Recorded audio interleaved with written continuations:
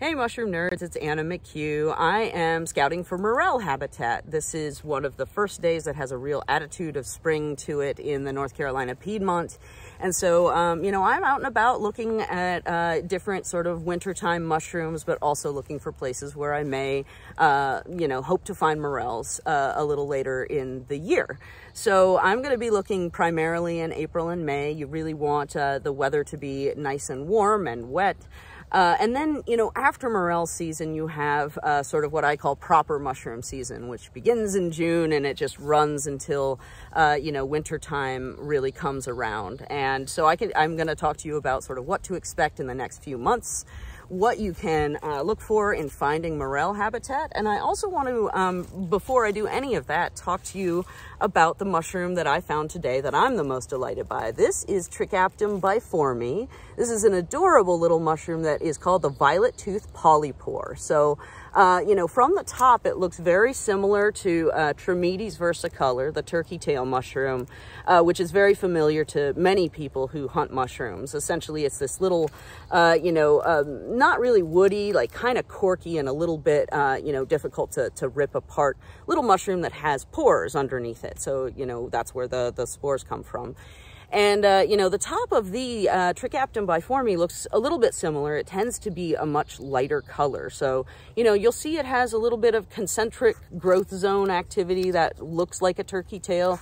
But then, when you flip it over, you have these sort of adorable little teeth that, take on this purpley color that, here, let me flip you over.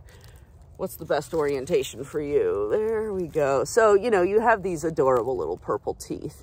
And so this is a mushroom that's a really good representative of something that I really appreciate in the wintertime mushroom season, because, in June or July or even October, I might not spend a lot of time looking around, at these smaller fungi. But, this one in particular is really quite pretty, especially because of that sort of lilac tinging and coloration is really something. I'm not getting the very best view of it. It's a little bit on the subtle side. So let's talk about morel habitat. Before we do that, I'm going to have a sip of water. Delightful.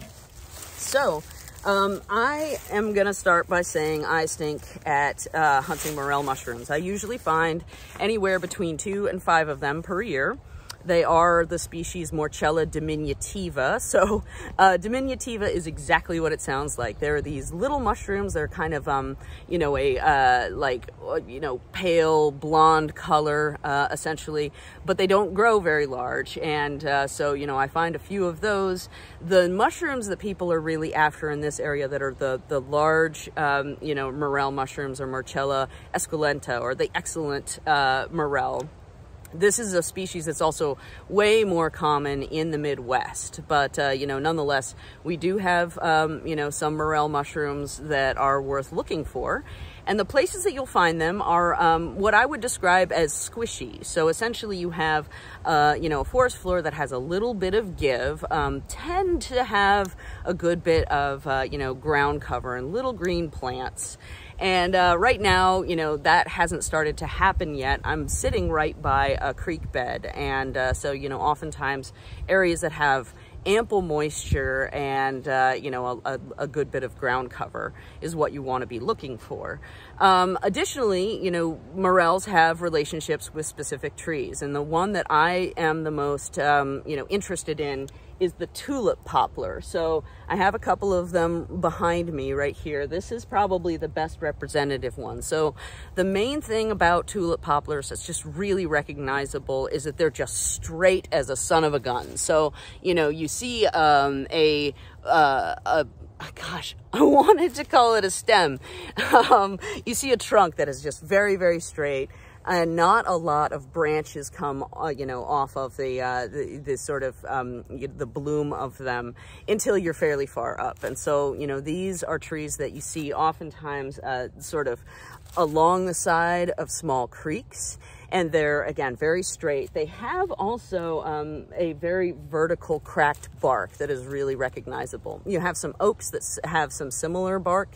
And then, occasionally toward the base, of the trunks of the tulip poplars, it'll start to crack apart, like these vertical scales will, crack, and so it looks a little bit oak-like. So if there's any ambiguity, you can look for how straight it is, because there are really, very few other trees that look like it. And they, again, like to nestle up on the side of little, creek beds and so forth. Additionally, of course, you can look for the leaves of the tulip poplar. So that's where it gets its common name. It basically looks a good bit like a tulip. So you have, this is obviously one from last year, so they turn a sort of reddish brown color. But what you have is a fairly simple leaf that has a couple of lobes right here, and it just sort of is like vaguely trapezoidal. And, during the season, they're a really lovely, spring green, really light green. So they're very, very pretty, and they also flower. It's they're an elaborate and really, really lovely tree. But, again, the easiest way is like straight tree, and it has these tulip-shaped leaves. On the subject of leaves and on the subject of other things that I'm looking for in preparation for mushroom season. So in the sort of lowlands where I live, in the Raleigh area, I start to find chanterelles usually in the first or second week of June, again, depending on the weather. And so I'm looking for oak groves right now, and those are areas I'm going to come back to and investigate and see if I can find some chanterelles, but other mushroom species as well. So oak groves are really an abundant place. I also like areas where there's a lot of beech, and so I am going to show you how to identify those trees by leaves. So oak, we have two different varieties. I am not an expert, by the way, like all the caveats, I'm just using common names. So we have two different main groupings of oaks. So we have red oaks, and we also, let's see, where did I put them? Oh my gosh, I lost my white oak. Oh, here we go. Here's another one. Okay, so you have red oak and white oak, and they are similar in a lot of respects. So you have a leaf that tends to be, and in almost all cases is longer than it is wide, and you have multiple lobes and spokes essentially.